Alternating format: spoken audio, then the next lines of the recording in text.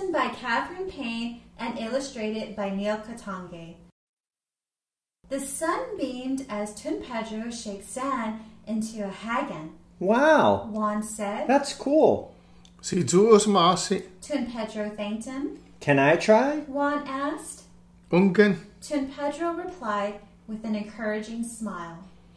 Guahu si Tun Pedro. Nyot. Juan replied as he took Tun Pedro's hand and sniffed it. It's nice to meet you. Dios te ayude. Tun Pedro said softly. Haji na anmo. Guahu si Juan, but my friends call me Dofi. Juan replied with a smile, revealing his missing tooth. I know your grandparents. Tun Pedro said. He waved to Juan's grandmother, who was weaving coconut leaves into baskets under the shade of a canopy. Your grandfather is my primo. He said. He pointed to Juan's grandfather, who was fishing with a taladza. Our grandmothers are sisters. Working together, Tun Pedro and Juan shaped sand into lots of laddie stones until whoosh! A big wave swept away the sand sculptures. Oh no! Juan screamed. Tadza Guaha. Tun Pedro calmed him. You can make another one. I can? Juan asked. Shaggy. Tun Pedro said, inviting Juan to try again.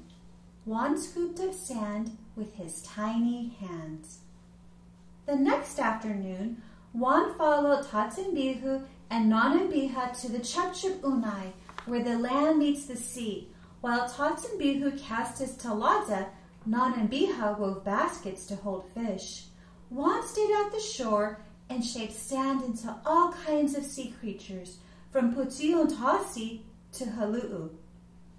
The sky was darkening by the time Tåtan Bihu came back to shore.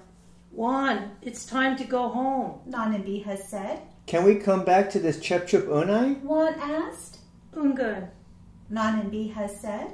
I hope it will always be here for you. Did you hear about the sand sculptor contest at the fishing derby? Tåtan Bihu asked. Ahi. Juan replied. The winner gets a taladza. Tåtan Bihu said. Like yours, I want one. Juan said.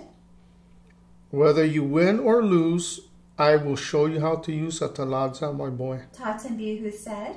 And whenever you win or lose, we're proud of you, Nånan Biha added.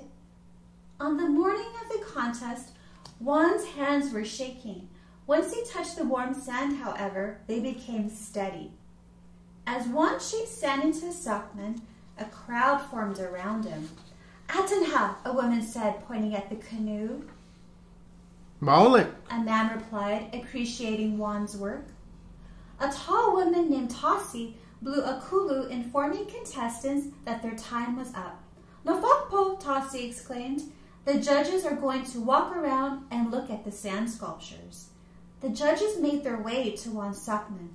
Patkunhu, you are a talented sculptor, a judge said. Sejus Maasi. Juan replied. Tåse blew her kulu again. Her voice boomed. Esta ora, I'm going to announce the winner.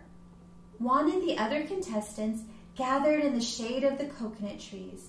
The winner is Tun Pedro Cruz for his Guma Laddie, Tåse said. Tun Pedro walked over to the judges. A judge who looked like a Magalahi handed him a taladza. Feeling a little sad, Juan plopped down near his sockman. This is the nicest sockman I've ever seen. Tåtan Bihu said to Juan. I can imagine our ancestors sailing the deepest seas with it. Half a day. Tun Pedro said as he approached Juan. Golf Maulik and now. He added, pointing to Juan's sculpture.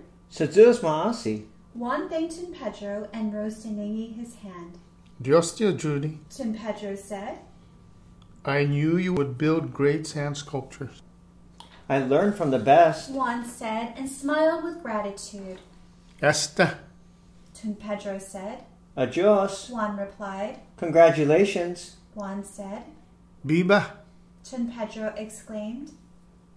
Juan continued to build sand sculptures at the Chepchop Unai. As he grew, so did his sculptures. They became bigger and more beautiful. One might be afternoon, Juan was making a sand sculpture of Magalahi Gadao in his canoe when his little cousin Isa approached him. "Primo, that's nice," Isa said. Sejus maasi, Prima. Juan replied. "Can I try?"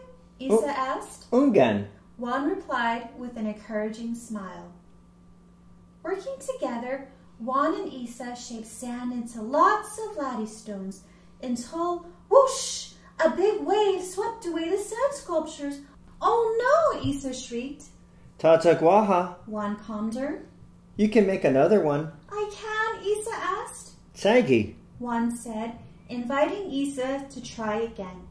Isa scooped up sand with her tiny hands.